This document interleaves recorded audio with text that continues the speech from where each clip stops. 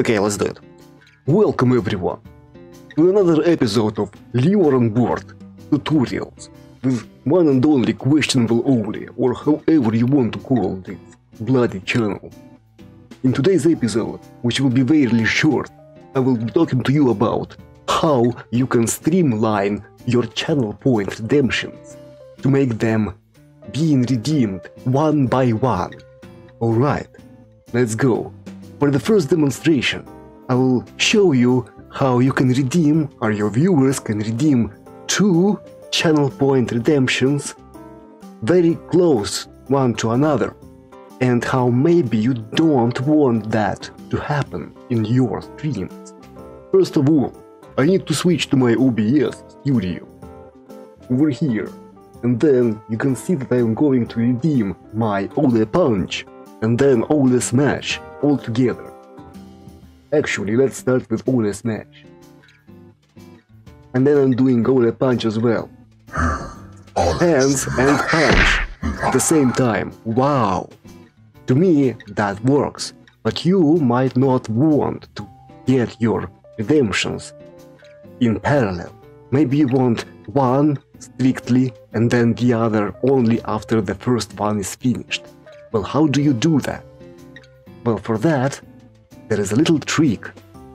Instead of doing separate buttons for your redemption actions, you keep the buttons separate, but you remove the triggers from those buttons, and you create one more master button, and then you put all of those triggers on that button.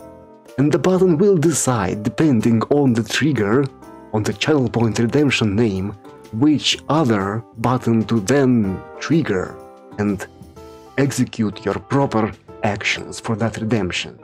And the magic will happen at the end line of that button, where we will just add a delay, let's say 30 seconds. So that will make the master button run for 30 seconds, even though your redemption will be running and might have already finished, and the second one might be already queued in. But only after 30 seconds will the second redemption, if such is already present, start to execute. And by doing that, we will add a delay and we will streamline, instead of parallel redemptions, a sequential one by one. Okay? So, without further ado, this is my LioranBoard stream deck, and these are my 2 buttons which I just used for redemption. And if I see here, I have a redemption name, Ole Punch. So I'll just add a 2 so it doesn't match anymore, and Ole Smash, I will add a 2 as well. Excellent. Now we need to create a third button, a master button to bind them all. Let's call it Bloody Master.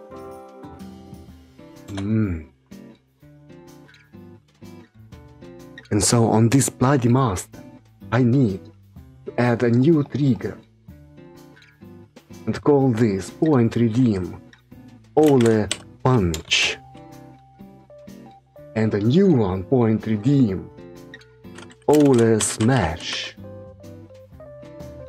Now, in here I need to go and start adding the commands, and first one will be trigger pool. And here in pool value we need to specify 1 and the variable name, redemption name. And so in this redemption name variable I will either have Ole Punch if that was redeemed, or Ole Smash if that was redeemed. Now I need to compare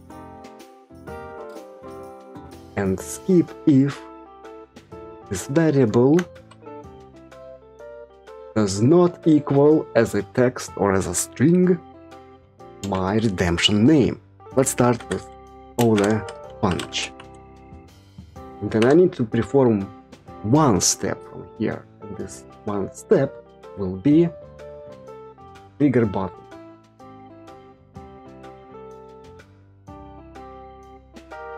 Now the punch button ID is 59 and the smash button ID is 62. So I need to trigger the button with ID of 59 over here. And now I need to copy those two actions, copy, and paste them here. And change this to Ole Smash. And change this to 62. And finally, Coup de Grace, the last action, which is very important. We need to go here and create a, let's say, clear variable. And we just will clear the redemption name. It will not contain a value, but we will make sure to only execute this last line after 30 seconds.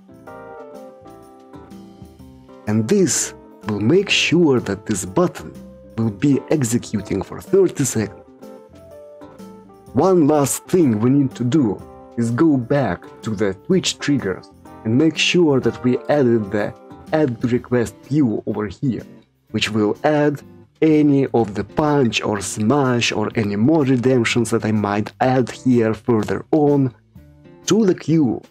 And so, regardless of what was redeemed, punch or smash, or punch punch, or smash punch, or smash smash punch, all of those things will be put in an execution queue and will be executed every 30 seconds.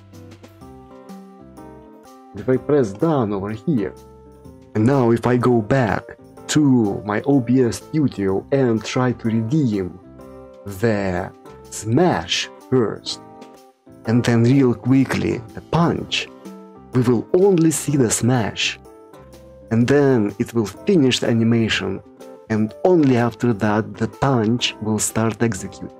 Let's go. Ole Smash. No punch yet? No! Is it working? Is it working? Is it working?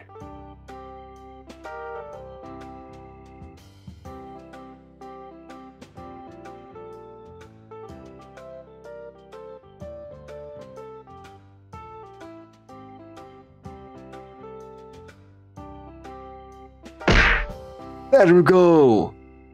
After 30 seconds has passed, the second command just executed. Ha ha ha! Excellent. And this is it, my friends. Thank you so much for sticking around. This was an impromptu recording. And please disregard this Dracula look because it will not happen as often as you wish to. And as always, I'm Questionable Ole. I stream on Twitch on Wednesdays, Fridays and Sundays. And I do these LioranBoard tutorials and also 3D printing jobs on my secondary channel Ole Prints. Thank you so much. Be seeing you.